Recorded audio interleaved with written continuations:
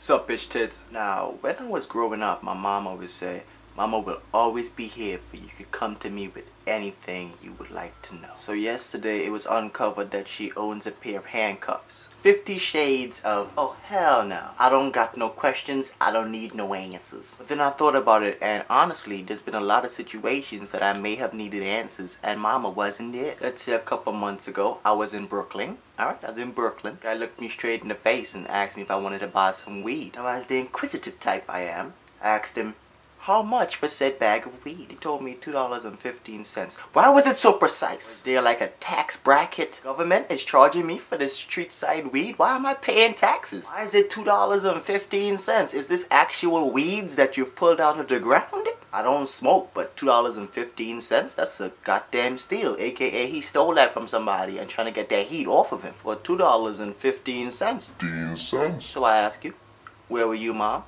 I may have needed you in this situation. This was a business deal. We could have shared it 50-50 or even 60-40. You could have been my manager. Or say yesterday as well. I was out in the cold, you know. It was kind of brisk. And I was shooting something for the charity I'm a part of, Rocky Task Force. And this guy, while walking on the street, decided to pull his penis out and piss while walking down the street. I admire his confidence and his assessment of the situation, and that maybe he needed to pee right now, and as a grown man he was like, I'm going to pee right now, but I wasn't ready right now. So I'm gonna ask you again, where were you, Mom? I'm sure you guys can relate to these situations. Maybe you're having sexual intercourse. The kids are doing that these days. They are indeed proficient in having sex. You could be trying to teach your kids about sex and you'll have to take out a notepad to take down notes to write down some shit you didn't know yet. Mom, care to explain? I mean, I'm just scrolling on my Facebook feed. I see 3 different females, all in the 8th grade, all pregnant with their leg up on the sink, taking photos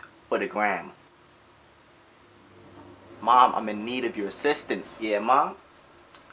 I'm hitting this chick right now. Nah, not actually hitting her. That would be domestic violence, Mom. Come on. Be serious. Be serious. I'm hitting from the back.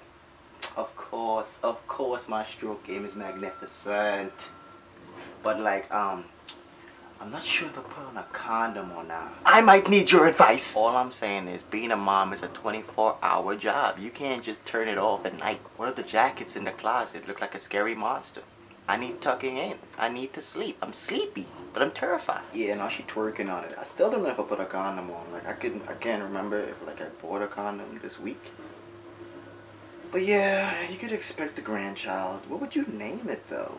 I was thinking if it was like a girl, I'd name it Queen Elizabeth IV, just to piss off Queen Elizabeth of England. You know, she'd be like, I'm 2nd place. They're doing some kind of construction work outside, and it's like really annoying and loud, but whatever.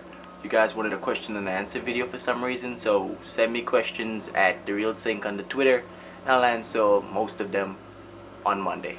So yeah, I was done recording, but my bro hit me up like, hey yo, Sam, give me a shout out in your video, just say my name or something. So shout out to Snacks, aka Jermaine, aka the bro. Stay up, bro.